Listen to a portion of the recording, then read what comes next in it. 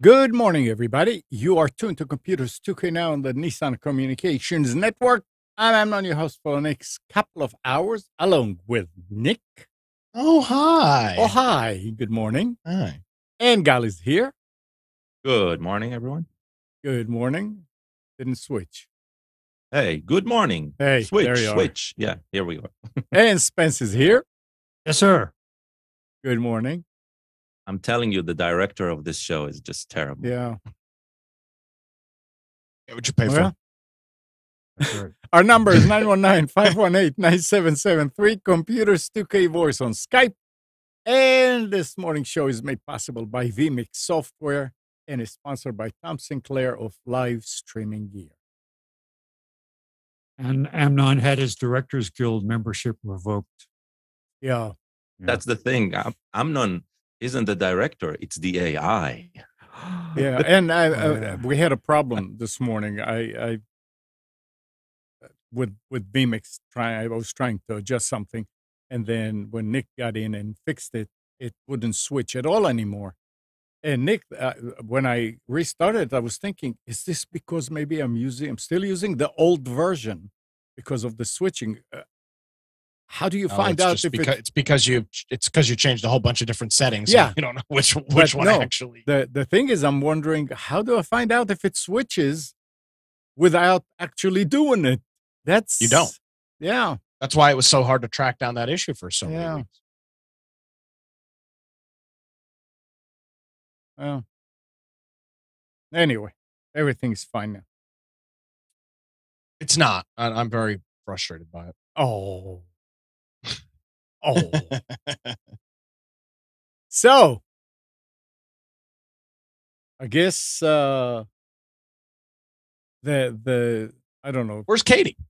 Oh, Katie said that she was going to sleep in. She had She drove to Winston-Salem and Charlotte yesterday and got in very, very late. And she said, "I'm going to sleep." I'll bet she went to what is that furniture store in Charlotte? Everybody, IKEA. Yeah. I bet she went there and to get furniture for her house. It's a very affordable way to do it. Yep. I wonder how IKEA is doing since they decided not to concentrate on new retail stores when they canceled the plans to build their complex here. Yeah. They're not building their complex in Cary? Oh, no, that's where Epic is. They were going to buy or move into the old Carytown Center property. That's the location that Epic ended up buying, right? Yeah, that's what Epic wound up buying. Which I don't know what they're going to do. It's all their workforce is remote now, so I'm not sure what the hell Epic's going to do. They might flip that property. I'm not. No. They already. It's sort of like halfway destroyed already. Well, they might just. I wonder if they'll just tear it all down and do something else because they already tore it down. Oh, okay. Have they started rebuilding it yet? No, I think the debris is still there. Yeah, that's going to be a tough. It's going to be a tough issue for a lot of these companies. Well, even I think we talked about it a couple of weeks ago. You know, Spence mentioned IKEA and not expansion. Amazon's doing the same thing, or at least figuring out they've had plans to ramp up all these shipping facilities, and all of a sudden they're like, maybe not. There are financial institutions, Bloomberg and others, that are saying that they're shedding inventory and expansion plans because they see what's coming. I mean, it's not getting a lot of attention, but the forecast for next year is very bad. Yeah, unfortunately. Yeah. And it's not just it's an economic thing in that it's not that people just decide not to buy anything. We're going to run out of diesel fuel. Potentially. Well, we have a 24-day supply of diesel fuel now, which is way low. And if we lose our transportation infrastructure, it won't be anything to buy. Without getting too far into the weeds on it, this is part of the goal of raising interest rates is to slow down the economy. And part of slowing down the economy is people losing their jobs and having less money. That's not a conspiracy there. That's literally that's how you slow down the economy. I mean, that's just so when you raise interest rates and try and tap the brakes, that's the end result. So it's expected that something like that would happen. So it's a good thing, you're saying? Well, it's not a good thing, but if the goal is to slow down the economy, then that's how you do it. Unfortunately, it's just the reality of doing that. So I don't. I'm not like a big yard sailor, but I was driving home Friday night from a friend's house, and I saw that there was going to be this neighborhood yard sale just like two or three blocks up. Mm-hmm. So I went out early yesterday morning, and it was just a lot of junk, a lot of older stuff, some cheap flat screen TVs. But I got this gem. I got this Yaesu FT101E, which is a ham radio from like the 1970s. I don't know if it works. It's covered in cobwebs, but I got it for $10. And this thing working on eBay sells for like $800 or $900. So I could have potentially grabbed is it tubes? Oh yeah. I mean, it's a unit from the 70s. I mean, you can see there's a heater on it to heat up the tubes. So I've got to build a power supply that I can slowly bring up the voltage on it, so I don't because these caps probably haven't been charged in 20 years. So if I put full voltage on them, they'll explode. What does it do? What power supply do you need? I don't know. I haven't done anything. I picked it up yesterday morning. I had a full day yesterday of political stuff, and I need to. So this afternoon, I'm going to open up the garage, grab the air compressor, clean it all out, and I've got that. Let's see behind. I mean, does it have a cord? Did you look? It does have a cord, yeah. But I haven't done it. I haven't looked at anything into it yet. But I've got a bench power supply. I should be able to slowly bring up the voltage on it. Okay. Yeah. Alan says people put 11 meter crystals in them. Yeah, I don't know anything about this. But hopefully it works. That'd be kind of cool. If not, it looks like there's a whole bunch of, since it's such a popular and old it's just radio, cool to look at. It's cool to look at. Fortunately, there's a lot of since this was such a popular device, there's a lot of YouTube videos and troubleshooting things that are out there. So that's good to know. Yeah. I had a CB radio, and I got a picture of it here. My first CB radio was a Sonar Model G, which is a tube set that had 8 potential crystal settings for channels, and you had to buy the individual crystals for transmit and receive. And it was made in Brooklyn, New York. And I had it those like the first 3 years I was a CB radio person, and then eventually I got a transistorized one. But I love that unit. Nick and Nick, tunable final stages. You could boost it. Nick and yard sales. He's always somehow the only other thing that comes up is again $10.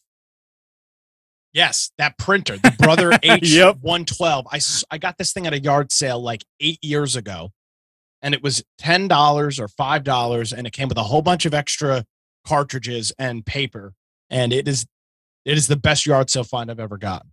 It's $100 printer. Yep, works like a champ. Nice. So I don't do it very often, but when I do, you're laying something. Yeah. Well, I guess it. Yeah.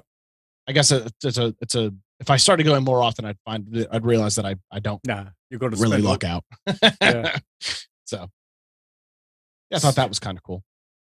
Very nice. So, what can we talk about? Twitter, not Twitter. Sorry, Parler. Oh, yeah. Our buddy Yee is buying it. That's a very interesting turn of events there. And I'm wondering what's the latest? Kanye West is buying it. Really? Yeah. Yeah. Did you know that he's like worth billions? Yeah, of course. It's amazing. You didn't talk about it much, but he can say whatever he wants. He's got like $4 billion. Yeah. Yeah. It's not even his music that made him. I mean, his music made him a whole bunch of money, but it was his Yeezy brand with Adidas made him a literal fortune. Very, very popular.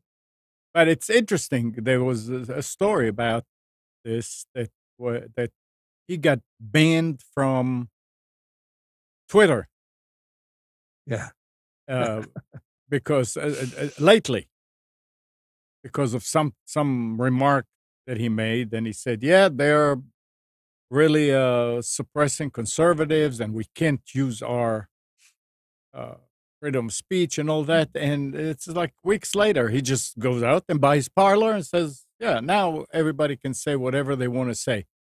And I was thinking that would have been so nice if back when they banned Trump from Twitter, if Trump could have turned around and instead of all that controversy about, oh, that network is this and he built it and he didn't give credit and he did a block, just buy this.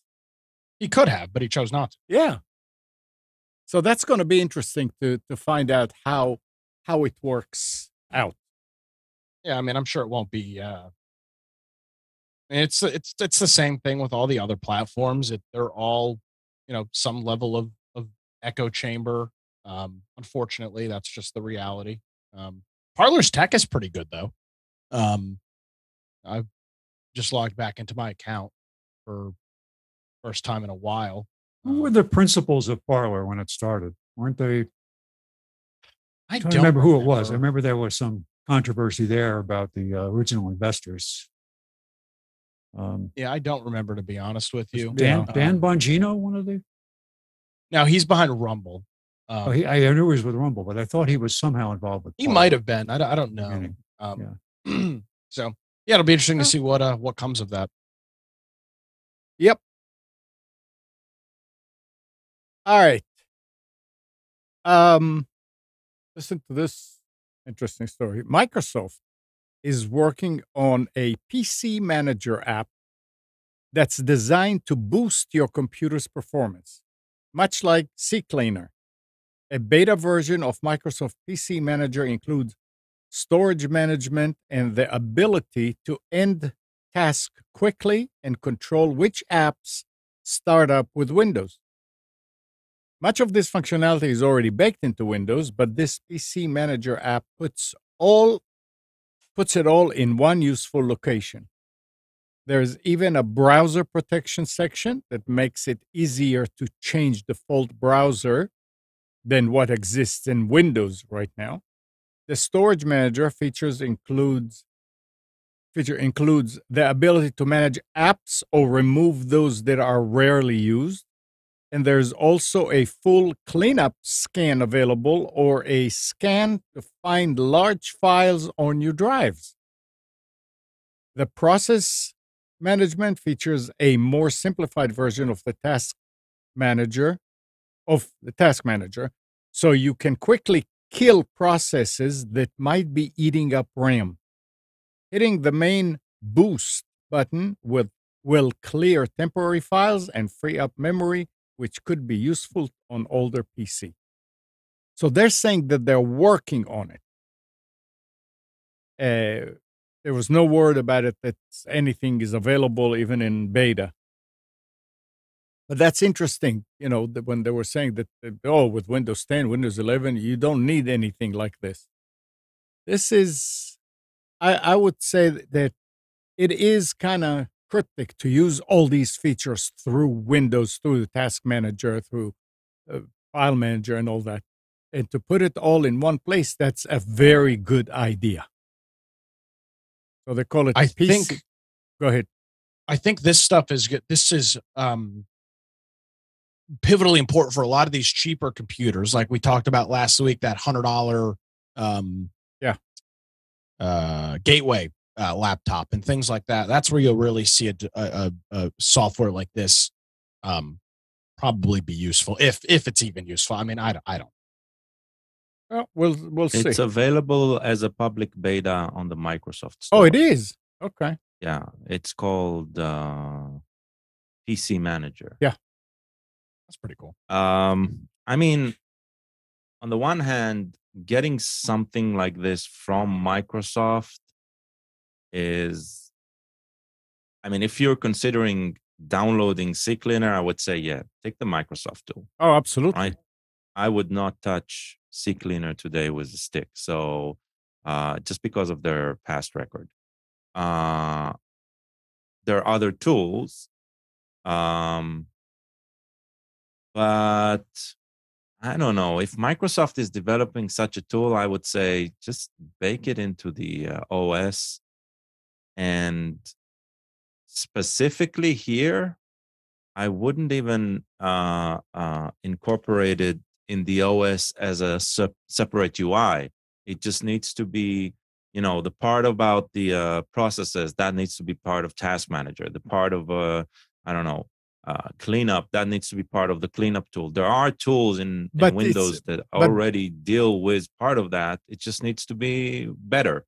No, but Gal, that's the whole thing. I mean, yes, all these utilities are available kind of in Windows, but to put it all in one place that somebody can go and but they're not related to one another. I do not agree. No, I know uninstalling is uninstalling. It has nothing to do with the Task Manager. Right? They are related in one way. They are made to boost the performance of your computer, so they can. You go in and you clean the temporary files. You get rid of this. It's just like what CCleaner does.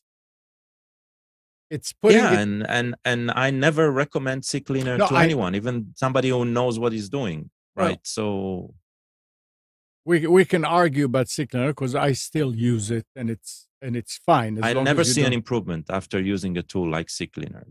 Okay, it's like if you measure, there is never an improvement. Okay, yeah, but I mean, it's nice in order to get rid of temporary files. It does better job. But the system gets rid of temporary files. Well, then why is Microsoft putting it there? You see, that's I don't know. The system. Well, and again, I think it goes right. But it goes back to the low performance machines where on your computer, Amnon, cleaning your temporary files is not providing you any additional benefit at all. Zero benefit. The only thing is space. But again, that's not providing you a benefit. You're not out of space. One of these as far as 32 gigabyte eMMC Windows 11 devices that was $89. Mm-hmm. Having something like this is important because a couple of megabytes of space does play a big impact when you have a 32 gigabyte hard drive. Yeah, you run out quick. What'd you say? I say you run out quick. Yeah, you run out quick. Yeah. But for a desktop computer or a mid-tier or a high-end laptop, there's no reason for it. It's not going to provide you any benefit. Like Gal said, it's not that the software doesn't do anything. It's just that it provides no meaningful anything for a computer that's got enough power. And it can create problems too. I mean, it can definitely cause more problems than it helps. Oh.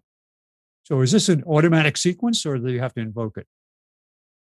What do you mean? I mean, one of the sites that I see shows an actual UI where you invoke a boost or a scan or something. Yeah. And the other part of the article is talking about that this might be in the future baked into Microsoft Defender. Oh, that would make sense. I'm guessing Microsoft Defender will, for now, I'm guessing it won't even be Microsoft Defender. It'll be part of the security dashboard in Windows, and it'll prompt you when it detects certain states. But that also means it'll actively scan, which means if it's actively scanning in the background, it is using resources. So, right, this is like the chicken and the egg thing. I don't know. I'm glad that this is coming from Microsoft as from somebody else. I would rather use either an open source tool on the one hand, and two, have Microsoft deal within efficiency of the OS differently, right? It's like the balance act needs to be anytime, different here. Anytime, we always said, anytime you get a program or a utility like this from the author of from the operating system, from Microsoft, it's going to be better because they have all the hooks and to get in and do. Yeah. Are they as careful with it? Maybe not. It potentially can be better. Yeah. Exactly. It's correct. Potentially is a good word. Yeah. Look, Microsoft has a slew of tools that is amazing, right? Just go to the sysinternal tool set and what's available from there is every single tool there is absolutely astounding, right? But those originally weren't written as a Microsoft tool, right? Right. Mark Rabinovich, right? That was his name. That's his name. He made them, right, and then they bought him out, and he became one of the architects. Rancinovich, right? Yeah. So, and he is now. I mean, he was chief architecture of Hyper-V. He's a prominent figure in Microsoft. Yeah, and it could be that his mindset is taking over in this particular case and providing such a tool. It'll be interesting. Let's see. We'll happens. Have to wait and see. Try it, and I don't know that I'm going to use a beta on my work machine. I'll wait a little bit. It's fine. I'll put it on my laptop this week and give it a shot. I did buy the Lenovo machine from specials last week. The i3. Yeah, let me pull up my old specials and take a look. Yeah, it was the i3. It's actually got the IdeaPad 1i. Yeah. It's got 6 cores, 8 threads. Did you get it yet? I got it. Yeah. Oh, and nice. I took off Windows S right away. Yep. And then it was a task to get rid of the McAfee crap. Oh, it always is. Because it doesn't appear as an app to remove, and it doesn't appear in your programs to remove. You have to go in and get the download the tool to remove all the garbage. It's just every once in a while, pop-up would come up. Yep. McAfee's, you need to scan. It's like amazing. I'm going to remind you of a tool that I talked about a while back. Bulk crap uninstall. Yeah, oh no, I realized. Yeah, that is exactly the tool for stuff like that. That's what I used. It doesn't take any crap. Yeah, I used the tool. I wanted to see what would happen, and it worked fine. It took it off, but it does not appear anywhere. Yeah. I have. But how's the computer? Very good, fast. Yeah, I like it. It's my first Windows 11 machine. I just haven't lightweight had any hardware. Lightweight, decent power, great battery life. Yep, good battery life. There's some people criticize the screen as it's very fast, but not necessarily the best resolution. But that was, for that price, what do you expect? I can't notice any difference. I wouldn't. Well, remember, those who were complaining about the screen might have bought it way back when it was more expensive. Yes. Yeah, that's true. Yeah. And the criticism of the USB-C port that is not a charging port. That's the only thing that two things that people commented on that I thought were valid. Which Nick has a solution for. Well, I don't have a solution. I am attempting a hack of the century with so I've got a big USB-C power bank, the 30,000 milliamp power bank. And as Spence mentioned, these cheaper Lenovo laptops don't have USB-C charging. But there is a company that makes a cable, which is a 4x 1.7 millimeter power cable to USB-C. So my goal is and what I ordered was a DC to DC upstepper so that I can use a 12-volt power bank to get 19 volts into USB-C into the laptop to attempt to charge it. So this will end in one of two ways. Either me blowing up the laptop, which is a high probability, or it not working at all. So I'll be attempting that over the next couple of weeks. Well, I think that if Nick, it's potentially dangerous because you don't know that it has, if it's a C port that's for communications only. I'm not using the C port, excuse me. I'm using the barrel connector to a USB-C breakout. Oh, okay. So you're going to use USB-C as a power source. Okay. Correct. So, but I've got a power bank that's 12 volts at 2.5 amps, which is not enough to charge it. So I've got a DC to DC step-up converter that I purchased off of Alibaba. And I'm going to print. I've mocked up a little 3D printed case for it, and yeah. You got to make sure you turn off the Chinese military monitoring that's built into it. I'm going to attempt it on my old Lenovo laptop first and see if I blow that up, and if not, then I'll maybe, if I have the balls, I'll try it on my current one. Hey Nick. Yeah. When are you coming to Raleigh? I don't know. I have a whole bunch of laptop 19 point some volt power supplies. You're missing it out. I'm not looking for a power supply. No, what I I'm looking understand. for. I understand, but then you don't need to use that power supply that came with it, and because it puts the 19, and you can connect it directly to the. Yeah, but he wants everything to go out from a USB-C battery. Yeah, I need it. I'm doing 12 volts, not 120 that. volts. He wants to use the power bank as his source. Okay, exactly. Okay, so that's what I'm attempting. Stay tuned. Well, that's all I can say. Are your smoke detectors? Have you tested them recently? I have, and they work. They're connected to Home Assistant. So if I burn down the house, at least I'll get a notification that I burned down the house. He'll know exactly when.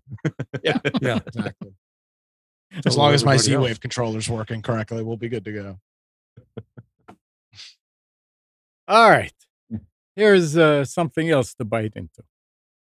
Nearly 43% of millions of devices studied by asset management provider Lansweeper are unable to upgrade to Windows 11 due to the hardware requirements Microsoft set out for the operating system. How many? 43% of millions. Okay. Lansweeper said 42.76% of the estimated 27 million PCs it tested across 60,000 organizations failed the CPU test, albeit better than the 57.26% in its last test a year ago. Although, altogether, 71.5% of the PCs failed the RAM test and 14.66% the TPM test. We know that those who can't update to Windows 11 will continue to use Windows 10. That's what their chief strategy officer said. Or they'll switch to Linux. Well, no, I don't know about that. Just think about all the available. Just me wishful thinking. It's fine. Yeah. There's going to be a ton of available hardware to upgrade out there. He said that even if enterprises are prepared to upgrade their PC fleet to meet the system requirements of Microsoft's latest OS, there are broader issues affecting adoptions that are out of Microsoft's control. Global supply chain disruption has created a processor shortage, while many are choosing to stick with what hardware they have at the moment due to the global financial uncertainty. So a lot of people will stay with Windows 10. I'm sure Microsoft would like to do away with Windows 10 also. So there was another article that said that Microsoft is probably going to have to do something about easing the requirements. No. We'll see. No, they just need to wait a bit, and the numbers will go down and down because more new hardware will come in. And when it gets to below 25%, they'll kill Windows 10, and that's it. That's what they need to do. Well, I mean, it looks like it's how long Windows 11 been out now? 2 years? I don't know, but I mean, it had a lot of iterations in between, right? Yeah. It sucks for Microsoft, but you want to be the number one operating system on desktops, right? Then this is what you need to deal with. Right. There are phones that are still running Android 3 out there, right?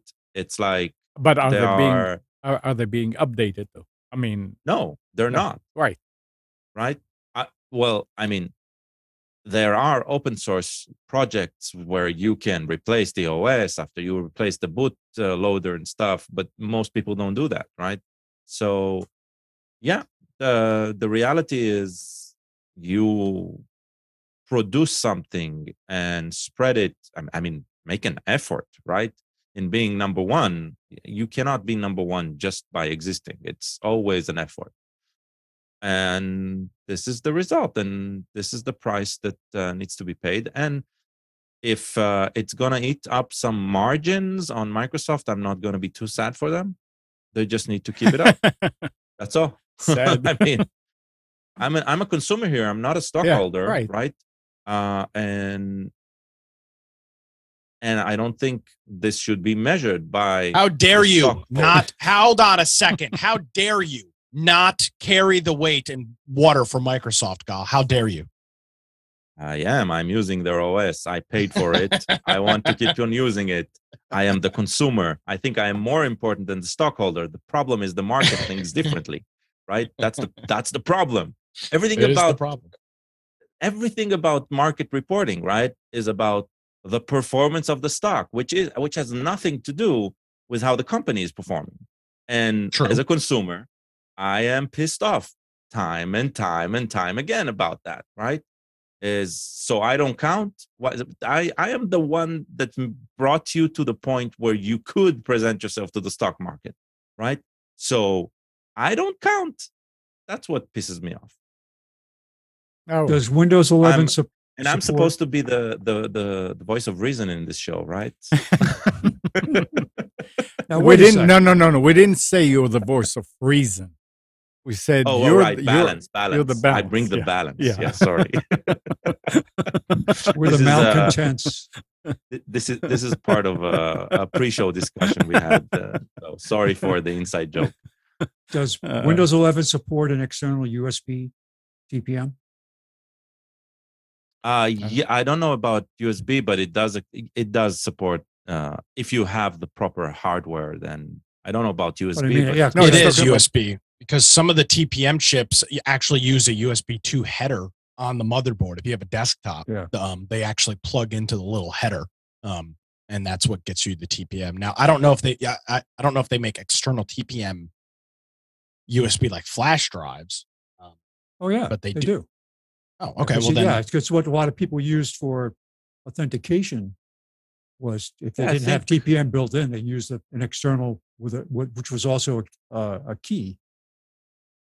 So, you can install Windows 11 without TPM.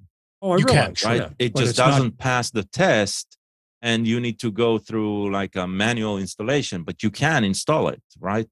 So I'm guessing yes, they support TPM too on external devices. I was just wondering from a corporate perspective if they had a whole inventory of machines that didn't support it, they could potentially use a tiny USB TPM. Well, I'm sure they can. Here's the modules that are sold by the various manufacturers that I believe use USB headers. So you can see here's one for an MSI motherboard and the Asus motherboard and ASRock, a whole bunch of different go back devices. Go back up. What? No, to the second one. I mean, these are 2020. Oh, and that's one is. Oh, it's 23. I thought it was 73. Am I? No. I mean, they're relatively cheap, and I believe they go on a USB header. Yeah, I'm looking at one. MSI makes a TPM module for you with a USB header. It's $27. Okay, then yeah. Actually, looks like maybe depending on the motherboard you have, it looks like there are some motherboards that might have a TPM header built in. I'm not really sure. It's going to depend on the. What's the minimum TPM version for Windows 11? 2.0. Yeah, so that's fine. We got a ton of them here looking online. There's all kinds of. Where else would you need? Why else would you need a TPM module? A lot of places have authentication. Like, for example, if you have a fingerprint scanner, for example, like Spence, does your laptop have the fingerprint to unlock it? My older Lenovo does, yeah. Your new Lenovo doesn't? No. Okay, so mine does, and it's on the power button. That is handled through TPM. That's how they handle the. Okay. So I was going to say that's another industry that just Windows 11 brought up, but it's not. No, because the medical industry with key cards and all that stuff used TPM for years. Okay. My financial planner for years has used an external TPM module for authentication for his laptop to get into their into the network for the company he works for. All I know that every time I do updates on this machine here, which is the newest one that I have, and it's a 9th generation. It says it's not ready for Windows 11. So because of TPM, I think 9th generations have TPM 2 baked in. Well, I don't know what else it could be, but I never even tried it. No, it's TPM 2 was introduced around the 4th or 5th generation of iCore. So it's fine. It doesn't bother me. Windows 10 works fine. I know why they're laughing. Jesus. You're ready to always say all over again. I love you to death, but you are the problem that Microsoft has. I know. You are the problem. You mean I have to update this XP machine? I can say this, Amnon. I'm pretty sure that the machine I'm running on didn't qualify for the automatic update through Windows updates, but I did install it through the USB, and there is 0 problems. Okay. If you go over to Amnon's house, on top of that, I hacked the machine. So remember, I complained about the toolbar not being able to move to the side and stuff. So I did lose some eye candy from Windows 11 to do that, but I activated like an old module in the OS that allows that. And I'm using open, what's it called? Open shell menu for the start menu, because otherwise those don't work. The Windows 11 ones doesn't work because of no problems. So I can tell you, it's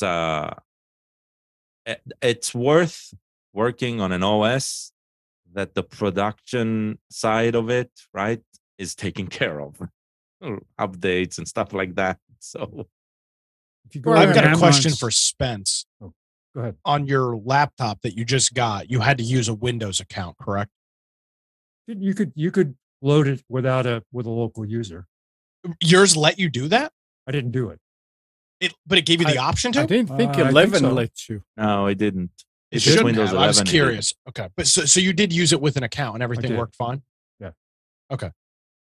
Yeah, I don't remember now. I'm trying to remember if it prompted me to a local user. I mean, if it's there, it's hidden. You got to search. Even Windows 10 now does not want you to do it. It does. Windows 10, you can find it, but you have to say if you disconnect it from the network, right? During setup, No. I understand. That's what I'm saying. But if you do it the normal way, it won't show it. It will not let you do it. Yeah. You have to disconnect. But Windows 11 Pro the same. Oh, so if you disconnect it, only if you disconnect, you get the option of using a local. Okay. No. Interesting. Okay. Yeah, I had to install Windows on a machine, reinstall Windows, and it was Windows Home. And then I found out that Marshall needed it to be Pro because Pro was on it. So I actually went ahead and instead of using the CD, I let it do a recovery from, and it was still home. He had it upgrade it. And then I went and I said, okay, so how do you upgrade? I never did that. And I said, all you need to do is put a Run key. the setup. Yeah, just a key. Oh, yeah, right. Yeah. And did that, and it took about maybe 1 minute, and bam, said, okay, there's Windows 11 Pro. So he had the key for his Windows 10, 10 Pro, and sent it to me, and I put it in. But there's a bunch of services and stuff that needs to be installed. It did everything. All I did is I said, you go into the settings, and there's something there about upgrade. Yeah. And you click it, and it asks you for the key, and you put it in, and it goes ahead and does it. Maybe It did download. It did download stuff. I mean, it's not like it just bam switch it like the Windows S to Windows Home. No, it did get on the internet and downloaded stuff and did stuff, but it took about a minute. It didn't do much, and that was it. It doesn't need to do much, but there are a bunch of services that it needs to install that weren't there before. So, yeah, I was surprised at that. And maybe it just does it in the background. Anyway, Nick, you ready for specials? I guess so. Oh no, he does. He's not. Okay, let's. Yes. Yes. I was going to say, before we start that, I wanted to say that Amnon's house, if you go to his office, is the only office I've ever seen with claw marks on everything, because you can't drag him into the future. He's constantly holding on to everything. I won't do this. They're nailed. They're nailed. All right. So we know that it's tough right now to be a white male. It's a really tough state of affairs right now. So instead of having a girlfriend, why not go on a fancy date with your brand new 4090 video card? Again, women are a lot of work. They're a huge pain in the ass. And with this, you spend like $1,100 or $1,200 on a video card, and you have a nice date. I mean, have a burger, a drink, some looks like some onion rings, or maybe some curly fries. I mean, this looks like heaven to me. System board doesn't eat much, right? Yeah. I think it's the only thing you can do with it, right? Because it doesn't fit most cases anyway. No, it doesn't fit most cases. And again, it's an upfront cost. It costs a lot more, but in the long term, having a girlfriend or a wife is a lot more expensive than a Zotac 4090 graphics card. So what's his name? What's his name? Because I have a case with a Maxi. Her name, you mean? Footprint. No, I mean the guy who's there. I can sell him. I'm not sure. This is definitely in.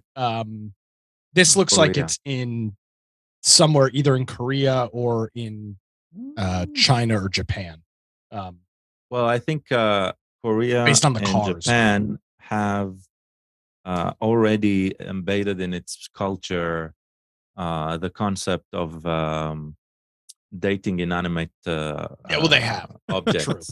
Yeah. So all right, let's get on the specials here. It's worse than that, though. Gateway has had a family whole bunch. Show. Gateway has had a whole bunch of computers over the past couple of weeks. I don't know what is going on in terms of who owns them. Dell? No, is it no, Dell? I don't think so. Somebody owns Gateway. If somebody can look it up. Acer. I don't know who owns Gateway, but over the last month and a half, all of a sudden I've seen a lot of these which are pretty sleek looking computers coming available. Predominantly, I've only seen them at Walmart, so I'm not sure if they've got a deal to just distribute through there. But this is a Gateway 15.6 inch, so it's a large laptop. They're calling it their Ultra Slim. It's running on 11th gen Core i5 35G7. It's got the latest Intel Iris Xe graphics, 512 gigabytes worth of SSD storage, 16 gigs of RAM, a fingerprint scanner, a USB-C port. It doesn't charge on USB-C, but it does have a USB-C port, and as well as a micro SD and some other things on it for a very, very low price of just $349, available over at Walmart. But Nick, it has a deal breaker there. It says it has Cortana. It does have Cortana. Fortunately, bulk crap on installer, I believe, can solve that for you. So yeah, this is a nice computer. It's got a full it's got a numpad built into it, which is not always the case on 15-inch laptops. Again, for $350, it's a pretty hard device to beat for the price. Maybe it has to do with them having a large inventory of Windows 10 only machines that they planned on buying, and they got them, and now it's like, well, that's not our market anymore. First of all, it's 11th gen, right? It's the previous generation. It is. So it's definitely dumping of stock. But 16 gigabytes, 512 SSD, and an i5 from the previous generation, right? On a laptop, this is potentially a fantastic, and excuse me the pun, a gateway device for self-hosting and home automation. Yeah. Right. Because it has the power to run virtualized stuff. You can slap on Linux if you don't want the Windows on it, and it can run anything, and it isn't power hungry like a server, right? So this is a great deal. I wonder at what price does the keys come in? I mean, are the keys, it has numpad. It has one. I know. That's what I'm saying. I wonder at what price.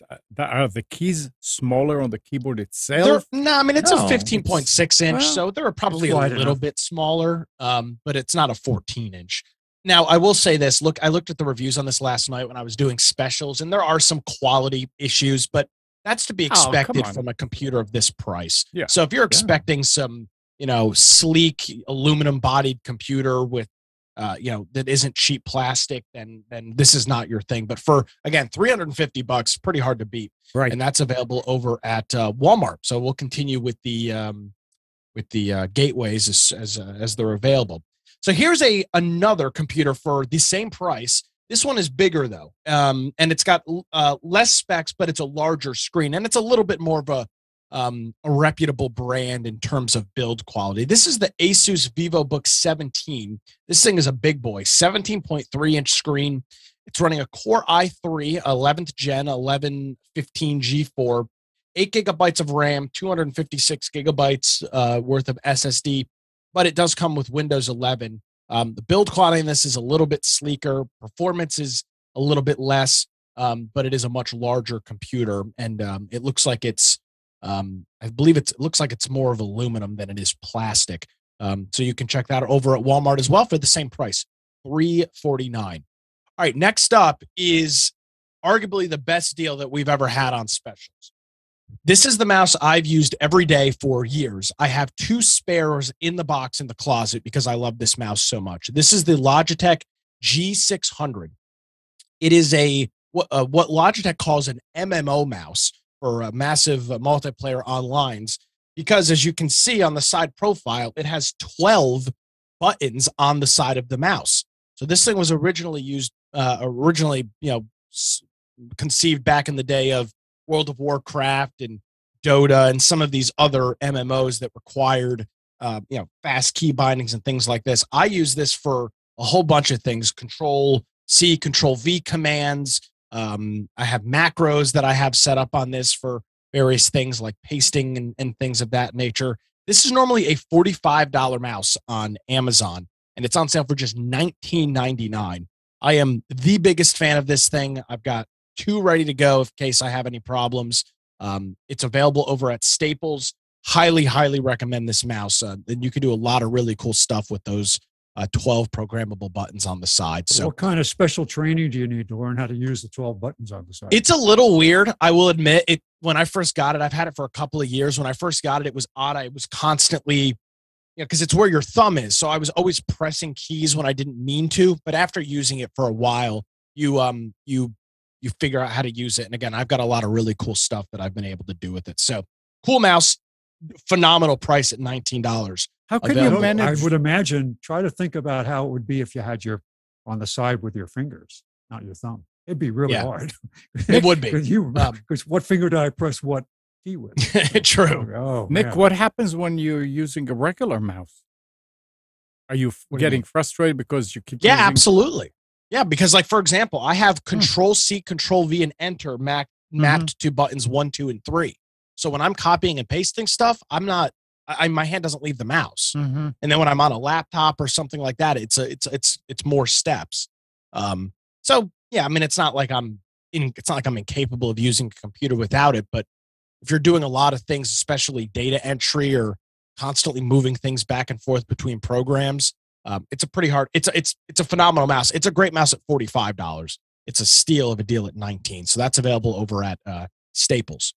Next up, this is a phenomenal steal of a deal as well. Here's a Philips Hue 75 watt white and RGB pack of lights, 4 of them. Now 75 watts. So what's the equivalent bulb then? That's not equivalent. No. That's it's equivalent to 75. That's the wattage? No, it's equivalent to 75 watts. I looked at the specs. It doesn't say that. Yeah, they usually sell it as the equivalent of 60 watts. Well, it says so wattage, 75 watts is good. I usually buy 100 watts equivalent. Yeah. So this is the higher. I looked this up on Amazon. They sell a 60 and a 55 watt version of this bulb as well. So I believe this is one of the highest wattages you can get.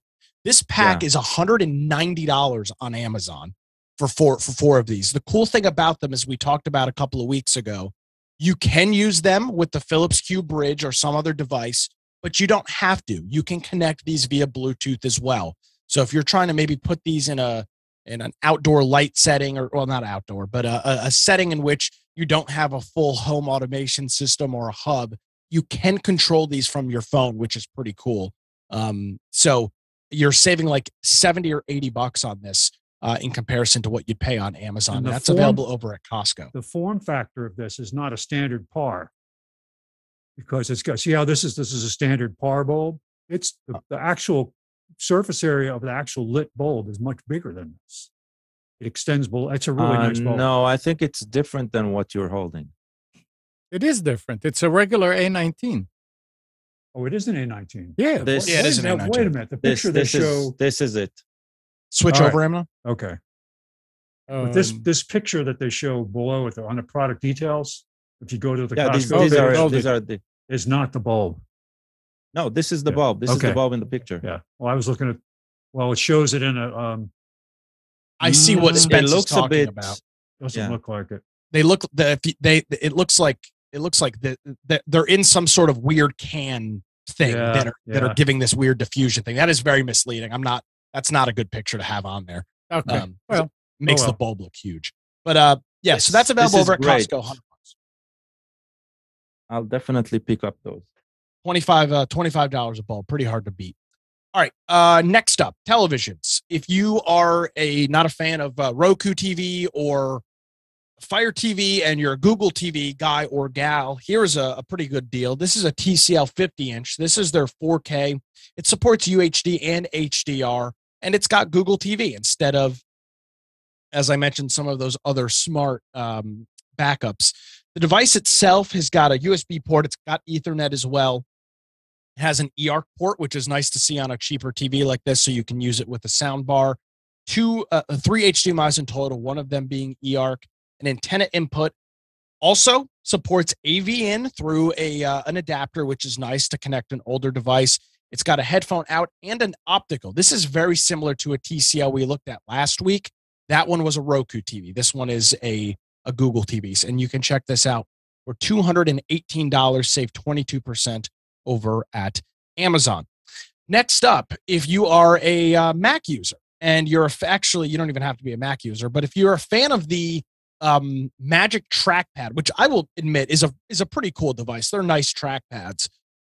These are normally about $100. It's an older version of it, but this is the Trackpad MC380LL-A, and it's about $100 on Amazon, and you can get it for $68.99 over at Woot. So that's the kind of wholesale Amazon subsidiary that they have. It is the first generation of it, but a pretty good price for $69 over at Woot. Are they any good with Windows? Yeah, I believe so. They're Bluetooth, so they'll connect to any device. I believe. I could be wrong, but it's not. I don't believe it's any sort of proprietary system there. Next up, Amnon, well, you got a pop-up on your screen there. I do? Google Chrome, something. Oh, no. It's that stupid thing. I don't know how to stop these. There. Okay, perfect. We'll deal with it. So, came back again. Next up, I'm pissed because 3 weeks ago, I had a 30,000 milliamp power bank on here from the same company, ROMOS, ROMOSS. And now they've got a 40,000 milliamp version of the same power brick for just $38, which is a little bit more than I spent. The cool thing about this one, and you can't see it well on the picture, it actually has a display that will show you the power percentage, the voltage, and the amperage. So instead of having just a couple of blinking lights that tell you the power that's left, this one has actually got a screen left on it. Excuse me, a screen on it. And in terms of ports, it's got a USB-A for input and output. It's got a USB-C, a USB-A, and then 2 USB Type A's for charging other devices. The max that this thing will do is 5 volts at 3 amps, 9 volts at 2 amps, or 12 volts at 1.5 amps, unless you're using the USB C port, which can give you 5 volts at 2 amps and some other various things as well. So if you're looking for a power bank, these things are very bulky. They're large, they're heavy. But if size and weight are not a problem, this thing is unbeatable for the price of just $38.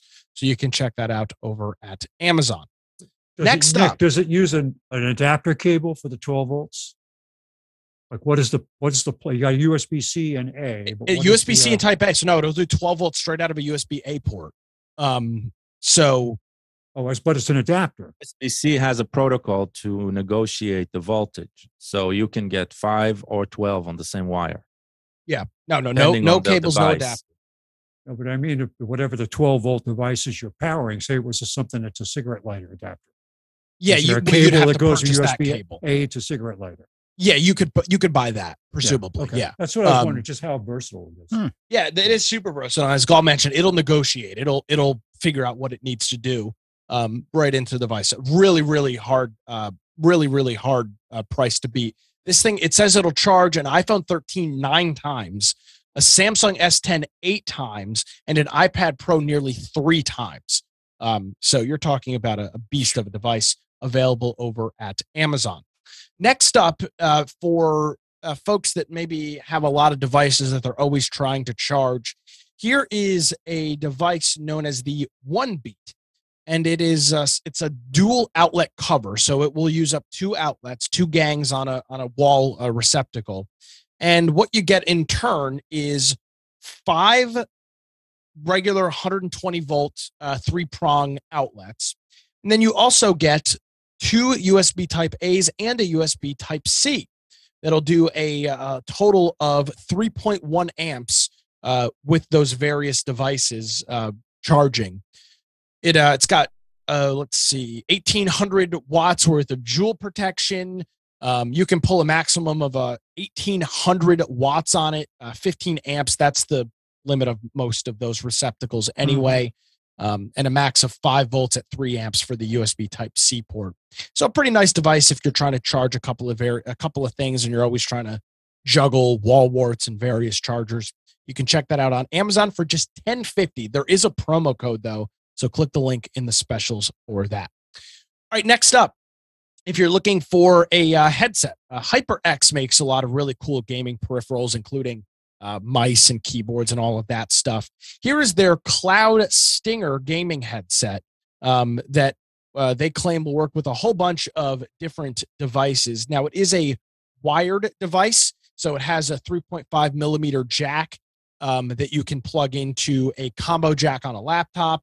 You can also plug it into a phone, an Xbox or PS4 controller that has the headphone jack as well. It's a very versatile device. This is normally a $50 headset. You can save 62%. It's just $19. It also has a microphone on it built over at Amazon, so you can check that out there. Next up, we talk a lot about AI, and now we've got an AI cleaning vacuum.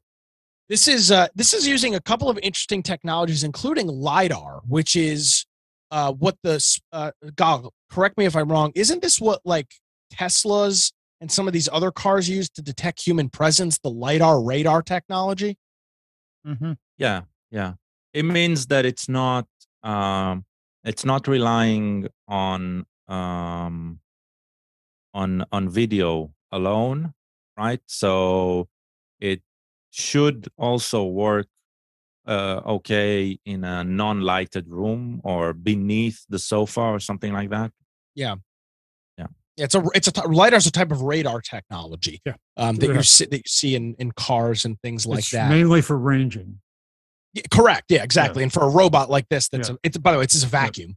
So you'd want it to be able to do ranging and stuff like that. This is the Shark AI. Of course, they've got that right in the title there, so it can get its buzzword selling. This is the RV 2002. It is Wi-Fi compatible as well with LiDAR navigation. This is normally $250 on sale for $169. I kind of put this in here as a joke, but if you're in the market for a Roomba style device, I know Katie was looking at one. This is pretty hard to beat for $169. This has got a lot of cool devices, and Shark is a very reputable vacuum cleaner brand. I have a regular Shark vacuum. Order replacement parts in advance. Yeah, exactly. That was exactly what I was about to suggest. If you buy this, make sure you can order replacement parts and check. Never mind replacement parts, supplies. Filters. That's what I mean. That's what I mean. Supplies. That's what I mean. Supplies. Take it for what it's worth. It's got a whole bunch of great reviews on Amazon. It's got 502 reviews, and it's got a 4.2 stars. So people seem to be happy with it.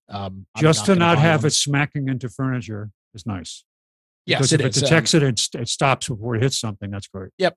And like a lot of these other vacuums, you can set no-go zones and things like that as well. So Shark, very reputable brand, and you can check that out over at where was this?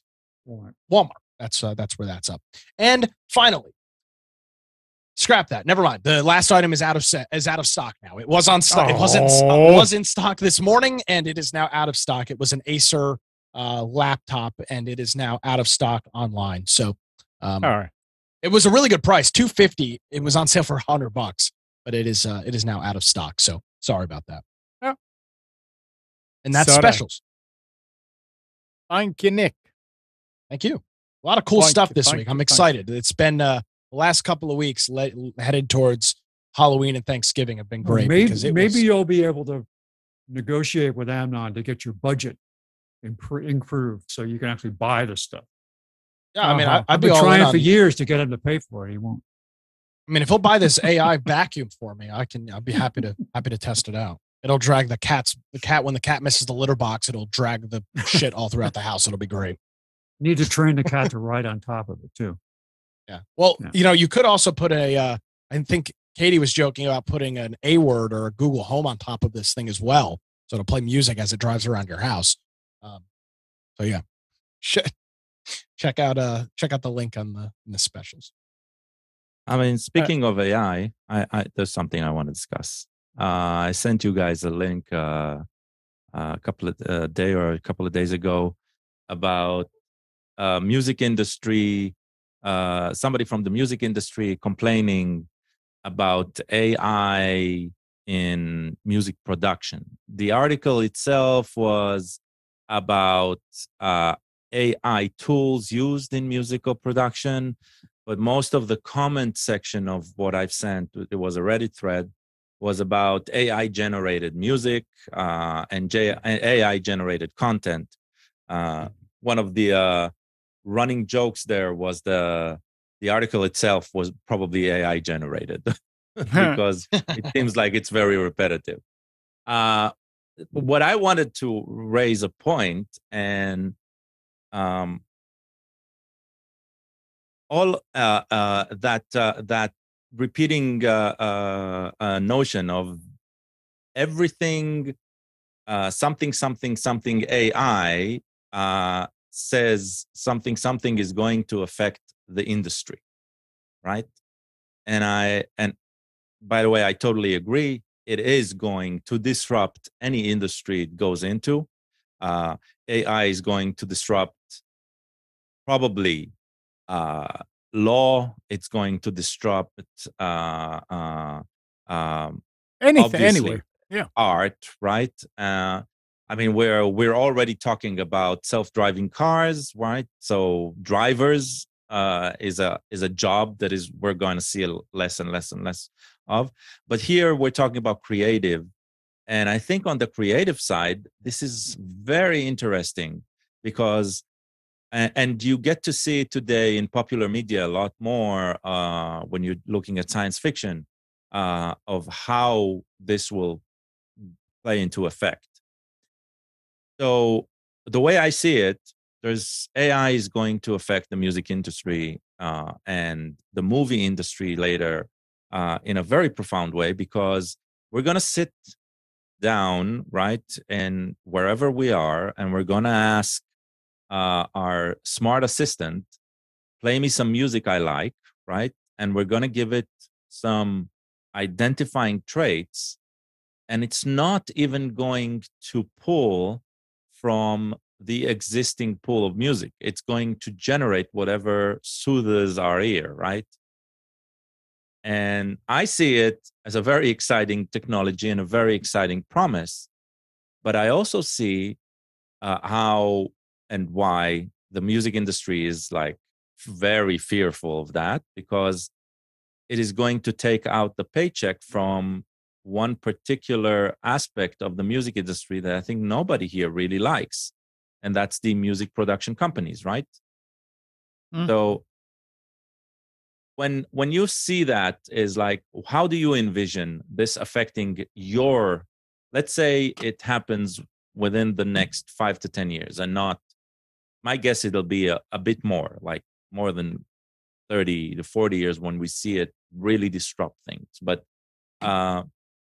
when you hear about AI generated content, right, how does it make you feel? Because I am ecstatic if it comes and stays, and if I can control the AI, I can ask it what to generate, right? I want to see a movie about aliens who dress in pink and spread love across the universe, and that's the movie I want to watch, right? While another one will want to watch a horror movie, right? And with different aspects, right? And everybody will generate their own. Everybody will be their own director. Everybody will be their own creator, which I find it very, very alluring, very, very accessible. And then they're gonna be the superstars, those who generate like fantastic content that everybody want to watch, right? Pink Alien is a horror movie to me. I'm kidding. I'm saying if you had a pink alien, that would be a horror movie for me. Well, yeah, maybe. That'd be true. That would be that would be like having a clown in it. It'd be scary, even though it's that was just an example. Yeah, but that's the idea. That's the idea. It's like everybody's gonna do. I chose an out there idea, right? Because I'm sure nobody else wants to watch that, right? And so I will get the movie that I want to watch. It's a bit like dreaming, you know, when somebody tells you about the dream and say yes, so what? It affects you emotionally. It doesn't affect me when you're telling me about it. But so there's going to be the content that we want to consume for ourselves. I mean, we have some of it today with video games, right? Everybody plays their video games, but we also have those who everybody want to watch them play the video game, right? It's something like that. But think about, you are dictating to a computer the story that you want to see, and it plays it out in front of your eyes immediately, right? I mean, I understand the dangers, but I also say, as a technology, right, this is exactly what we want. So somebody will make this. Well, how do you see that future? It's funny that it's scary or not? It's funny that you bring this up, because there has been a similar outrage isn't the right word to use. There's been a similar style of event going on in the art industry, and it's happened in it's a lot further progressed along than it is in the music industry. With and Katie even talks about, she uses one of these services to generate images, and then she goes into Photoshop and cleans them up. Right. There's been a big concern that it is eventually going to get rid of artists and stuff like that, which I don't think it will. I mean, there's AI is only going to get away with industrial artists, those who create content by volume. I am definitely, I am sure 100%. Yes, it is going to cut into that market for sure. Yeah, because and guess what? And then there'll be something else that those people will be needed for besides that side of it. Right. This is the inevitable. It's a lot easier to do with art than it is to do with music. I think we're starting with something static, and then we're moving to something dynamic. It's going to change. I think music is next, and cinema is later. So yeah. I mean, you can. There's a lot of people that are trying to talk poorly about it, and that's fine. But the reality is, it's what's going to happen. So you can like it or not. But these are the future trends. So is this at the Dragon Lair stage? Remember Dragon Lair? Mm-hmm. Dragon Lair, which was the interactive video disc game. Remember that? Because you could actually choose a path. You get to a certain point and you would choose, I'm going to go this way. And then the game would take a few seconds a second to load, and then it would go down that path. It's kind of cool. That's what I remember as far as interactive. Right. So think about something like that, right? Like a choose your own path adventure. But here, the paths, they're not even laid out, right? Right. Whatever your mind thinks of, you will get that. Now, granted, most of what will be automatically generated will be crap. I mean, even although I asked for it, it won't be what I wanted. Because even in art, as artists, they progress, right? And they start, they draw something and then they modify it, right? And they change it. Sometimes they overpaint on it completely and go a completely different direction. It takes effort to create something that is worth looking at, worth appreciating, right? But the fact that it's going to be very easy to produce an outcome, right? Just by, explaining what you want and not needing the skills to actually do it. Yes, it can be terrifying for those who have honed those skills for ages. And I do not there is nothing here that I say that is useless skill. It's an amazing skill.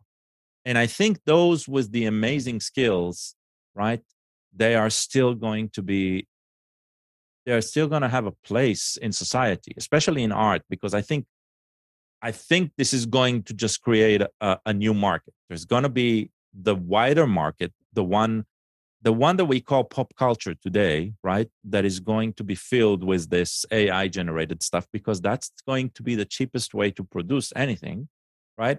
And then there's going to be human generated stuff, which is going to be the fringe. It's going to be, I mean, it's scary. It could be that the human generated stuff, that there are people out there that just may not have the imagination to make the most of this. And you have creative people who develop content using this method that other people can enjoy. That's what I'm saying. It's definitely going to serve both, right? It's never going to be, even with AI generated content, you're going to have the one was the Stephen King was the imagine. We all know how to write, right?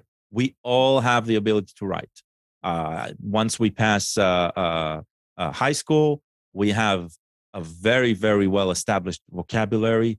we can continue studying, and we can continue to hone our traits and our craft, right? But those who can tell a story, right? Those are unique individuals, and those who are successful in telling a story are also unique individuals. Mm-hmm. Now they are going to have to compete with people with less skill, but wilder imaginations, right? Because I'm going to ask the computer to tell me an audiobook, to play an audiobook about blah, blah, blah, blah, blah, blah, blah, something. And the computer in the style of, this and this and this author, and the computer is going to generate something, right?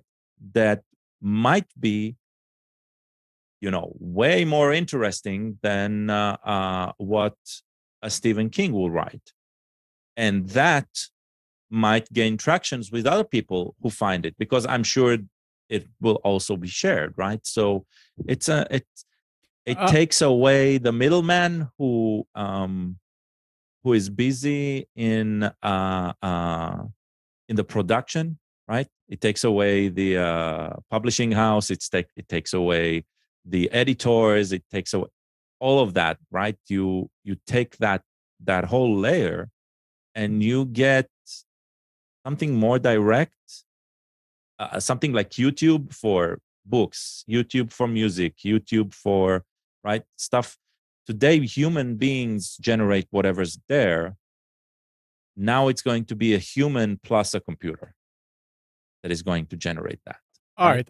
This is nice theories. I need something now. Right. I mean, right now. The article goes that the RIA said that there are services that purportedly using artificial intelligence extract, or rather copy, the vocals, instrumental, and some portion of the instrumentals from a sound recording, and or generate, master, or remix all this stuff. Here's what I want. I'm getting sick and tired of YouTube. Send me a notice after every time that I upload the show that somebody put a copyright on it. The copyright is on the intro music. We talked about it before. Yeah. The intro music was purchased, paid for, and licensed to work, that I can use it forever on anything that I want. So it stopped, and then it started again. And now again, I have to go every time and dispute it and put a link to the license and say this. When and you're that. disputing, are you talking with a human being? No, that's they don't let you talk. It's a form. Hold on. You don't. There are human beings who work that system. Well, now I understand we're using a free service and all that. Let me don't go too deep into it. Every time when I send it in, 5 minutes later, it was dropped. Okay. Hannah is telling me, yeah, Dad, I see it on Facebook. Every one of your shows says that there is something in there that is copyrighted, and the next day they say it was dropped. I don't do anything with Facebook as far as disputing. Here is what I want. I want an AI that will fight AI. I want something. Yeah. I want a program that will take that intro music that actually somebody sat down and played, and take it and regurgitate it. Okay. We'll work on it and create something that's just like it, but it's not it. I'm sure the AI of YouTube will not catch it. Here's the thing, though. Yeah. You're describing a problem that is not the problem with the music. You're describing a problem with YouTube's AI. System of determining. Yeah. So that the music isn't the problem. Well, no, but at that point, if their AI is catching that music and say that somebody put already a copyright on it, and their AI is not that smart yet, so it doesn't know. Okay, their AI is incredibly smart. Well, but if I have to dispute it every week and show a license. I mean, when you go and you get again, stuck, that's a systems problem. The AI is Right. detecting the music. YouTube needs to be able to determine after you need to be able to upload that license. oh, so I that it do doesn't every it time, every week. Listen to me though. Yeah. You need to be able to upload that license in perpetuity so that it doesn't do it Well, every time. I didn't figure out how to do that, but I figured. I'm not sure they if I offer could- it. And I'm saying that's Yeah. the thing. It's the problem Yeah. is not Yeah, but- YouTube. and- the and- problem is not the music or the AI. It's that YouTube doesn't have a way for you to set and determine that that's what that music is. Plus, you need the AI to be able to find that music, because what if somebody takes your intro and doesn't have the Right. license to it Right. and then rips it off? Right. Well, they don't have anything to upload to show them that they do. Well, I that's do, so and that's I the thing. do. That's the problem. Yeah. Well, I just figured that if there'll Systems be problem. something, and the other question is again, I'm talking about is why am I required to show that I do have it? Why don't that CD somebody that says that they own it have to show their side? I don't know. But anyway, it's not here nor there. I mean, I was just thinking of saying, wow, great new piece of music that's just like it. People will see it. It'll still sound familiar, but it will not be that particular production. I don't know if it exists, but it's interesting. Anyway, here's something a lot more important and information that people need to know. We went to a friend yesterday for a birthday, and some people that were there, one of the people that I know, Gal, do you know Hood? No. Nope. Okay, Hood has Parkinson, and he's very, the tremors are really, really bad, and he's in IT.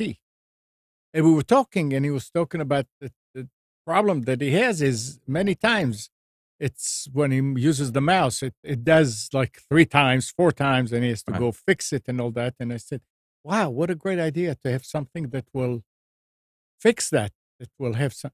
And he said, well, there is, but I don't know that they won't let you try it and all that. So I said, okay, I'm going to look. So I came home and I went looked, and there's an a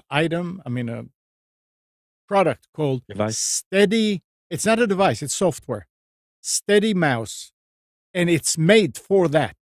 And they were Right. showing some videos how when first it's the mouse is like that with the line if you draw, and the next time with the software it's just perfectly round.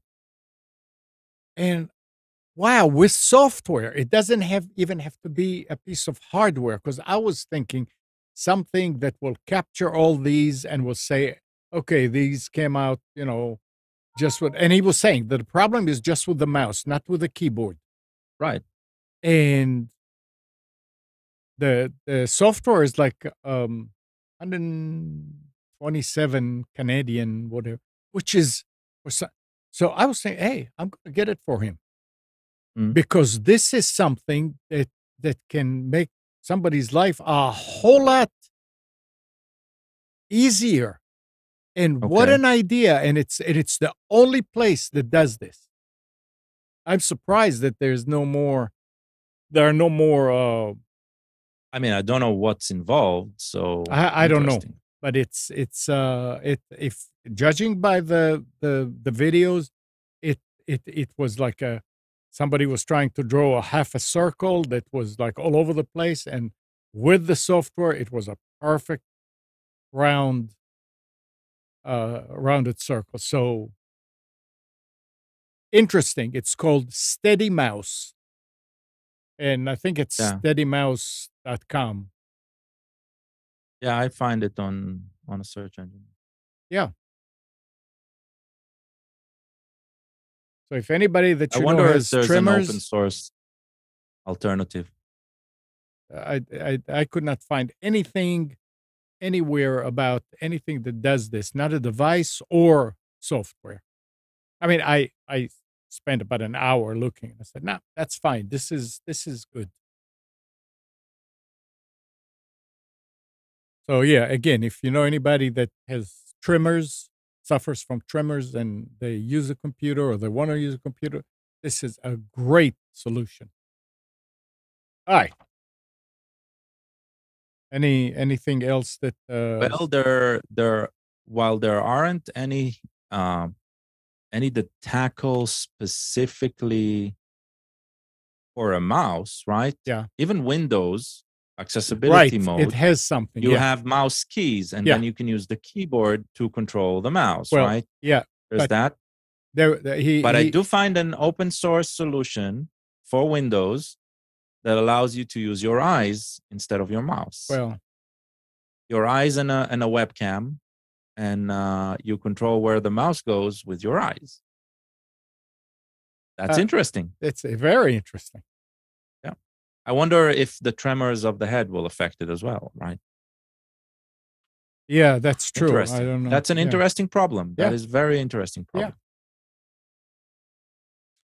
Yeah. Okay.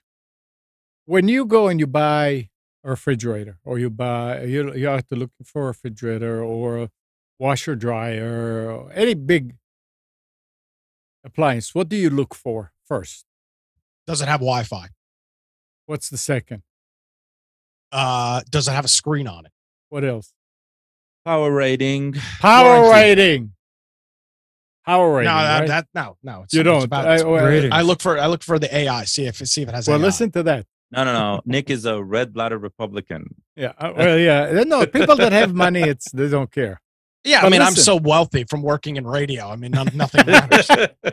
Listen to that. The administration said it will launch a cybersecurity labeling program for consumer Internet of Things devices starting in 2023 in an effort to protect Americans from significant national security risks.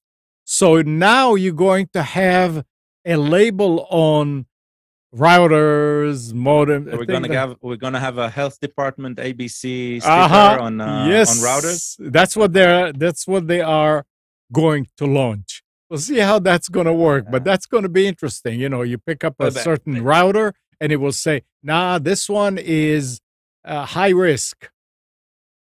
It's going to work very, very simple. Those with the A are just going to cost $100 more.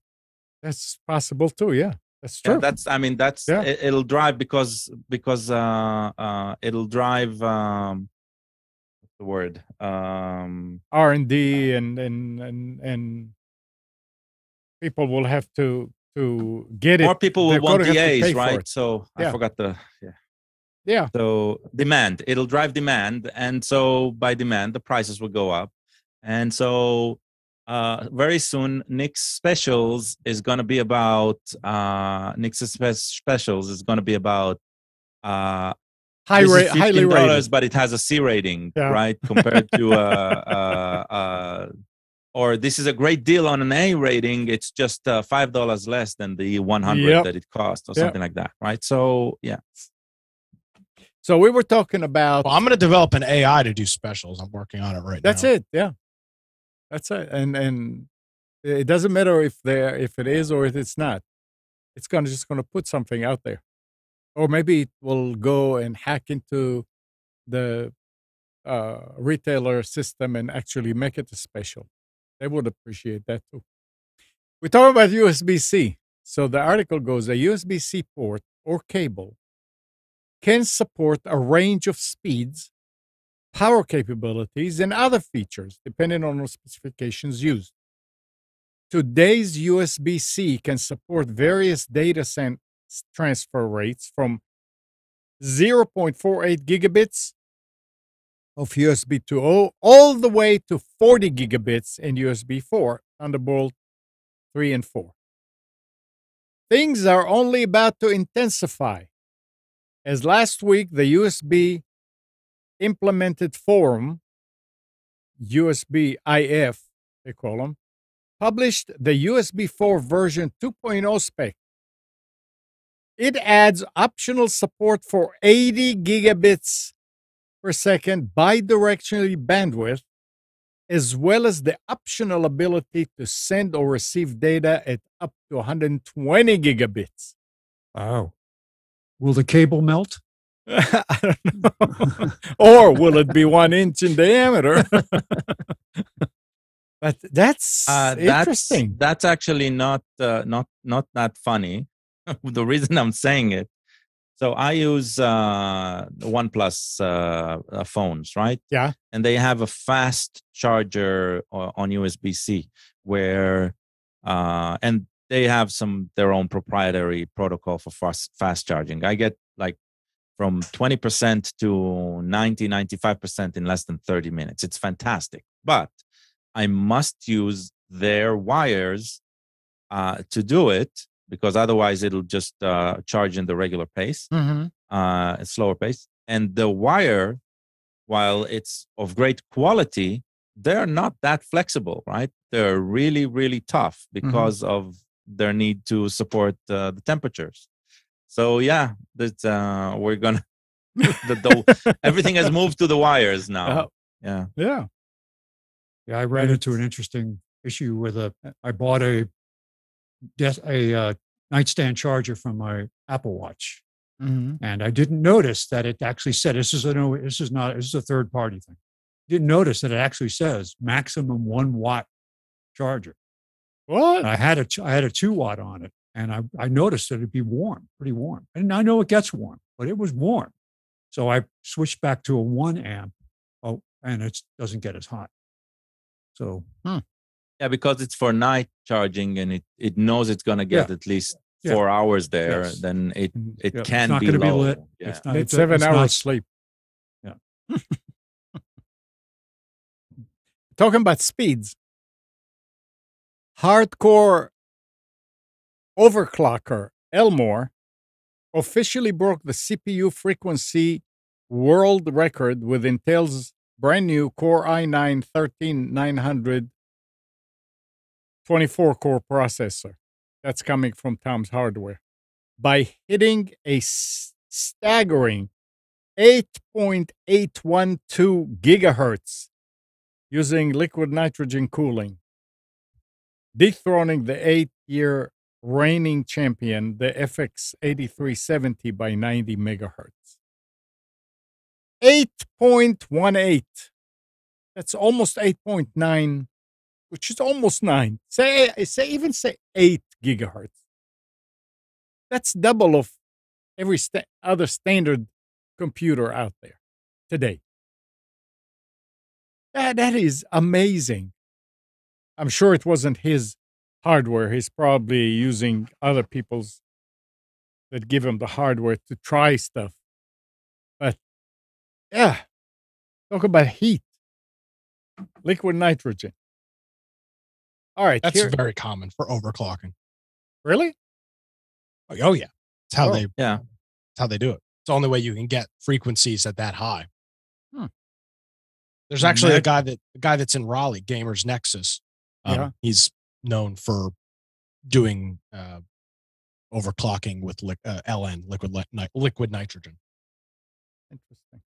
Okay. Imagine the catastrophic failure if the cooling system fails without some type of protection in place to shut the power off. Well, there's hardly anything in there, probably. Well, I mean, any consumer at this point, any consumer computer will shut itself off for heat. I'm talking about in timing, how fast it can shut down. Oh, I mean, when you're talking about those temperatures, if you lose coolant. Well, the thing is, though, those temperatures will you thermal throttle. So, I mean, if you lose your LN, you're running at 8 gigahertz, you lose cooling, you'll automatically throttle back to, whatever the base clock is. You need to have a big lever on your desk that controls speed. Well, you should see what these guys do. They use blowtorches and the liquid nitrogen, because when they have to reboot, when the chip isn't running, the liquid nitrogen is too cold. So they have to put a blowtorch into the into the pot to keep it from to build they'll freeze. Oh man, pilot light. Yeah, it's I'll post a video in chat. Wow. It's very cool how they do LN, and it's all for performance. No, you can't operate it right. You can't operate it like that. It's just to get a benchmark, and then you're done, because you have to literally constantly feed it with liquid nitrogen. So we're going to have a special computer version of Forged in Fire, a TV show about making swords and stuff. Oh. With these giant furnaces. That would be good. They could marry the two. Listen to this. This is something that people with old computers. Tech activist Jason Scott announced a new website called Diskmaster that lets anyone search through 91.7 million vintage computer files pulled from CD-ROM releases and floppy disks. The files include images, text documents, music, games, shareware, videos, and much more. The files on Diskmaster come from the Internet Archive, uploaded by thousands of people over the years. The new site pulls them together behind a search engine with the ability to perform detailed searches by file type, format, source, file size, file date, and many other options. So if you're missing a file on some older installations, there's a good chance you can find it here. So if you're missing a DLL for something? I'm sure if you need a DLL, but you need to know which one. I mean, the trick is to know what file you need. So it's called I've been to this site. Huh? I've been to this site. Okay. Yeah. Interesting. Diskmaster. Is it diskmaster.com? Oh, but to the Internet Archive. I've been to the site and cool. I was looking for an old DLL for a machine I was trying to resurrect to do one thing. Yeah. Yeah, but you know which DLL you're looking for. Yeah, that's true. Yeah. Which is nice. Yeah. Here's something. This was like a feel-good kind of story. The failure rate of semiconductors shipped from China to Russia has increased by 1,900% in recent months, according to Russian National Business Daily Kommersant. Quoting an anonymous source, they state that before Russia's illegal invasion of Ukraine, the defect rate in imported silicon was 2%. Since that war commenced, Russian manufacturers have apparently faced 40% failure rates. Even a 2% defect rate is suboptimal because products made of many components that can therefore experience considerable quality problems. 40% failure rate means supplies are perilously close to being unfit for purpose. So, and these are two countries that, I mean, I don't think China ever accused or said something bad about Russia invading Ukraine, did they? No, of course not. And yet but China doesn't say anything bad about anything. Oh. It's just they don't say. They don't seem it important to speak to the world, so it doesn't really matter. And tell me if you think this is true.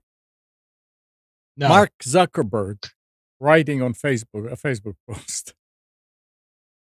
WhatsApp is far more private and secure than iMessage, with end-to-end encryption that works across both iPhones and Android, including group chat. With WhatsApp, you can also set all new chats to disappear with the tap of the button. And last year, we introduced end-to-end encrypted backups too, all which iMessage still doesn't have. I would agree. Huh? I would agree. I hate Facebook. I hate whatever Zuckerberg is doing, but specifically WhatsApp. I mean, it's not a perfect system, right? But compared to iMessage, yes, much more secure. Wow. What I will say, and it is accurate. It is accurate that those features are much more matured in WhatsApp. Mm-hmm. At least in the United States, I'm not speaking about the world, but in the United States, the amount of people that are using iMessage though, and the stuff that it does have in terms of encryption is very good. And it's obviously a lot better than regular SMS or MMS for things of that nature. So yes, but it's great that folks are, even with iMessage, which is a majority of US compared to WhatsApp or Signal or anything else, it's good to see that they've got some of that stuff.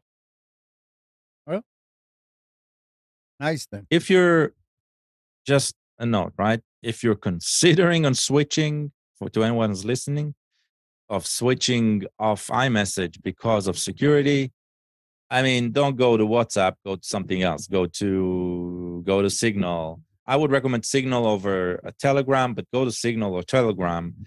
Those are much more effective in keeping you private. Now, you don't need to be a security nut. You don't need to be extra paranoid. It's not about paranoia. It's about setting clear boundaries, right? And protecting yourself going forward. You do not have anything to hide. Most people do not have anything to hide, right? And so it's not a big issue for anyone choosing a platform. So they choose just whatever other people are using, and that's fine. Just understand that if you're a bit cognitive about what you are doing with yourself and your friends, and you have some sort of voice, and you are discussing on keeping yourself a bit more protected, do that with a platform that will most likely remain that way going forward. And right now, those are Signal and Telegram. All right. If you want to go the extra mile, set up a Matrix Synergy server, but that's very technical, right? Yeah. I'm talking about a non-technical solution. All right, and if you use a phone a lot, smartphone. Sure. You mean everybody? Well, listen to this. Sure, you may be trying to cut down on screen time by tracking your minutes in an app on the very same smartphone you're trying to unplug from. But how about a smartphone that doesn't even have a screen to stare at in the first place? Oh boy. Enter MyManu. It's MYMANU.com. MyManu's Titan screenless smartphones. Titan is a set of eSIM-enabled voice-controlled earbuds with embedded live voice translation. So what can you do with a screenless smartphone anyway? According to MyManu, you can make calls, send messages, listen to music or other streamed content, and even translate speech into over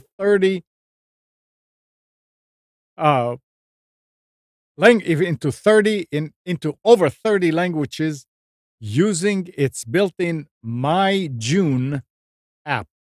So basically, all of the phone parts of having a smartphone, minus the hours of fracking around on apps, games, and social media. Its website promises the phone allows you to interact without constant screen glare, get better sleep, reduce eye strain and headaches, reduce anxiety, avoid nasty bacteria or viruses from constantly touching your screen. The downside? There's no screen. I mean, this is real. I mean, this is great. I don't see a problem, Amnon. Why are you so sarcastic? Oh, well, I mean, come on. What do you need the screen for if you really want just the phone? Yeah, if you just need a phone. I mean, this is for people who really want a phone. A phone, and right? You can listen to music. Look, you can I don't know, but I'm guessing there's a GPS, and you can actually get directions as well. It means you are less. It's a smartphone for your ears instead of smartphone for your eyes, right? Yeah, I get it. I don't know if they'll be successful because I'm guessing the visual medium is a lot stronger. But if they can create a market, then that's great, because there's a lot of people who are still going to need, right, communication. There's downside to vocal communication and there's downside to visual communication. Yeah. It's an interesting, I mean, I wish them well. I know I won't buy it, right? I am a very visual person. How are you going to use these in a library? You can't. Okay. Then I spend a lot of my time in the library. So. What does the TikTok app look like on this? It doesn't look like anything. 14-year-old girl dances without parents' consent. Right, yeah. It's going to be annotated. Yeah. What you're looking at right now, or what you're listening. Well, first of all, no, this is actually a good point. Will this cater to blind audiences? Right? It seems like, looking at the website, it's catering towards fitness, because it says leave your smartphone at home. It seems like this is for if you're working out, you have this device and you can still do some of your stuff, but you don't have to carry around a phone. That's what it's looking like. Everybody in this is running or wearing something that is indicating that they're exercising. Yeah, that's the marketing. Yeah. Which actually is pretty cool. That's part of what the, Apple Watch already does, though. They have the Apple Watch that has the eSIM built, where you can get an eSIM version of it. And it's a similar thing. So when you're out exercising, you don't have to carry around the phone, and you can still get your fitness tracking and messages and stuff like that. So, but you have to look at the watch. I mean, everybody. Correct. And if you're trying to do fitness stuff, it makes sense to look at it. Right. It's not very. It's just interesting. It's not very good for listening to exercise stats. I can't imagine very lucrative. Yeah, I think their sweet spot is fitness, or people that are in professions where it's not convenient to have a phone. If you're a professional driver, you're not supposed to have your cell phone there when you're driving, right? So it'd be easier to have this like this and just use voice commands. All right, and the last thing I have that I want to rant about is Dropbox. Marshall sent me some big files that took him hours to transfer. This was for that computer here that I installed the Windows 10, reinstall. I got a message that says Marshall Bank invited you to go to this folder, blah, blah, blah. I click on it. It says log in. I said, I don't have a Dropbox login. I don't want to log in. But he sent it to an email address. Yeah. He could have sent you just a link. Oh, yeah, okay. And you choose as the sender whether they have to log in or not. Okay. Well, we spent, me and him, there was no way for him to send it again, because it was about 40 gig. So I knew I can't ask him to do it again. But we tried. And the interesting thing is, every time I go into the link, it will be different. Then I said, you know what? Okay. He gave me his login. He said, try that. I went in. No. Yeah, but the way Dropbox works is you're putting it in the cloud. Wait a second. It's not really a file transfer. Wait a second. I said, I'll do the temporary, the trial, email that the trial thing. So I went and I put trial. What? They asked. Have you used Dropbox.com? No. No, Dropbox is free. Well, when I went in, you didn't use Dropbox. They wanted me to set up an account, and there was either the pro or trial. So I said trial. Well, when it went there, hey, what's your credit card number? I said, no, no, I'm not doing this. This doesn't sound right. Went back. Again, Amnon, did you use Dropbox.com? It was Dropbox.com.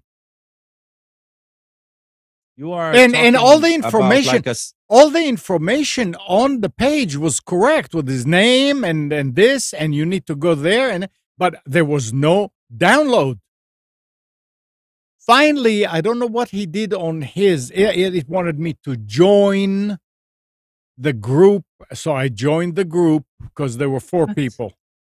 And finally, it was there that I could go in and had to click on more options and see download. But I said, what a pain in the butt. And now, you asked me if I ever used Dropbox. I never used Dropbox, but his secretary always sends me Excel sheets to put on the website. And I just get an email and it's got a link and I click on it and it comes right up and said, download these. Yep. That's how Dropbox works. Yeah. Yeah. I said, Marshall, you need to talk with Dina and see how is she doing it. Now he's using it all the time. And apparently he's talking with people that have that. Because at one point he is approaching it from the corporate group perspective. Yeah. You were that's why he was trying to set you up to be part of his corporate group. At one point, I got in there and it says, yeah, you can download it, but I started and it stopped and it says your limit is 2 gig. So that actually might be the case. That makes sense. No, I'm not You trying can to still download it though. You should still be able to download it because it's 2 gig. They might limit on a free account how big of a file. Well, you can but download. the thing is, that's the thing, guys. Look, Amnon, I understand you had a terrible experience, but it's because of user error here. I understand. Not because of a flawed design of the system. I understand. A file can be shared, right? If he is allowed to upload a 40 gigabyte file, he can also let you download it without having a Dropbox account. Well, now, if he is passing it to your Dropbox account and Dropbox is limited to only 2 gigabytes, yes, you will need to pay for an account to hold that 40 gigabyte file. It just makes sense. It's just accounting, right? You want an account that holds 40 gigabyte. I thought about that. We will sell it to you. But right? then I understand. But then I was thinking, I'm not trying to keep it there. I'm just trying to suck it in. He already uploaded it. Obviously, it took it. So that's the thing. It's only he just needed to share a link instead of sending it to another account. He did the mistake. Okay. And you went through hell, but the mistake is not because the system is designed incorrectly. It's just a bad choice within the system. Okay. All right. I know that makes sense. I figured that he did something the wrong way because I get it from their office and I don't have to do anything. It's just there. I click. Yes, exactly. If it's just a click without asking, then that is what he needs to do. Look, it sounds scary because the solution, right, is sharing a link that anyone on the internet can use. That's the wording, right? But then again, if nobody knows the exact link, how will they download it? It's not like it's published somewhere. So you get the link, you download it, and then you remove it. Yeah. Right? It's easy. Yeah. Yeah. I mean, I was thinking about doesn't Firefox has something like this that you can share a file or, I mean, but I was not looking into other solutions because I knew. Because he already uploaded. Yes. And it took hours and I knew I can't ask him for this. So I was trying and it took you 1 minute to start describing it, right? And for us telling you there's a different way. Yeah. Right, next because time, you're don't using spend those hours. Because you're using, and now you know the difference. So I'll tell him. Yeah, but you said something in there that was very concerning. You said that he gave you his login to his Dropbox account, and you couldn't download the file. Correct. That's 100% user. No, because it's probably using the single sign-on of the company, right? He logged into his account. Yeah, I logged into his. He gave me the username. He had logged into his password. account where the file was uploaded and couldn't figure out how to download it. That's not bizarre. It wasn't there. It was there though. Oh, he walked me through it. He walked me through it, and he said, "Here, go here, go." I said, "No, I don't see it. They tell me that I have to have more space. They said that I have to join." You were logged into his account, and it was telling you it needed more space. Something's not. Because he said, Yeah. no way. I have all the space I want. Anyway, it was, I mean, at that point, I was frustrated. Very possible that the error was on my side. It's very possible. Oh, no, it was originally how he shared the file. Hold on. Where does Marshall live? Wilson. In Raleigh? No. I know. It's in How Wilson. long is the drive? Yeah, I know. That's I know. far. I know. And the No, funny but it thing, sounds like it would have been is, going with a USB drive and driving back would have been faster. And by the time we finished, when I figured out how to download it, we stayed on the phone for a little longer. By the time we finished, it was already downloaded. And he said, "What? You already got it?" I said, "Yeah." Well, you have fiber. He said, "I need to look into different provider." Who does? Him. Marshall. For what? It took him hours to upload the 40 gigabyte file. That makes sense. I mean, 40 gigabytes uncompressed is a where he lives, he might not have an available provider that's better. He's got green light, but he's in a very rural area in the mountains. No. He was in Wilson. Oh boy, I'm glad he wasn't doing it from the mountains over there. Okay. Yeah, over there it's 10 megabits. Oh yeah, it was interesting. It sounds it. So I use Dropbox almost on the daily, and people send me large video files, and I've never experienced anything like you just described. I'll need to tell him. Yep. I would not tell him to switch from Dropbox. No. To send it in a different. I told him right off the bat. I said you need to ask her how she's sending me those files because when she's sending me, it's just simply how you share it. Just like when you're in Google Drive or just like when you're in Outlook or Office 365 or any other online system, you can choose. Am I sharing with an account? Does the person have to have an account? Do they need to have a link? Is it available to everybody on the internet? I mean, every online service has permission. It's literally permissions. That's all it is. All right. That's wild. Yeah. Why didn't you call me? I was on the phone with him. There was just nothing. How long? Maybe half an hour. Okay, that's not terrible. No, it wasn't terrible. It was just frustrating. Yeah. I was just going to say 3 hours, then I would have. No. No, it took him hours to upload. All right. Okay. 30 minutes isn't the worst thing. Yeah. No, it's not. And obviously, now that I learned that, it was worth it. Otherwise, I wouldn't bring it up. So it's all good. Anyhow, it's that time of day. Anyhow. Anyhow. Anything else anybody wants to bring up? Guys? Think hard. Nope. No? We covered it all today. All right. Okay. Well, thanks, Gal. Thanks, Nick. Thanks, Spence. It was a lot of fun. And good morning, Kathy, Hannah, Nabil, Mac, Norm, Katie and Donna, Dina, Eleanor, Sarid, Yaakov, and Yael. Thanks, everybody, for tuning to Computers 2K Now. We hope you enjoyed and maybe learned something from our time together. Remember to practice safe computing, back up your hard drive, and update your virus scanner. We'll be back here next Sunday at 9, but you can always reach us at computers2know.com. And again, Monday through Friday, 6 to 9 a.m., Nick is on Wilmington's 980 The Wave and 107.9 FM. You can tell your Echo device to play 980 The Wave, and you can listen to him. Or you can go to the recordings at nickcraig.com. And Tuesdays at 7 p.m., again, Nick and Brian do the Infection Podcast on Twitch. So 7 p.m. Tuesday evenings, you go to twitch.tv/Infection Podcast, one word. That's a podcast about games, gaming news, and the like. Have a great week. We'll see you here again next week. Bye-bye.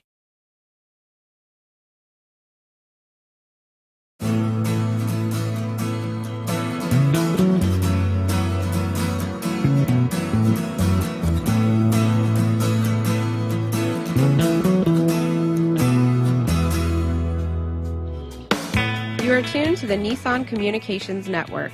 If you tuned in too late, you can always watch each program in its entirety or download an MP3 audio file of it in the archives section at nissancommunications.com. Don't forget to subscribe to our YouTube channel, follow us on Twitter, and like us on Facebook. Sponsored by StreamingGear.com, Carolina Apparel, and DeltaForce.net.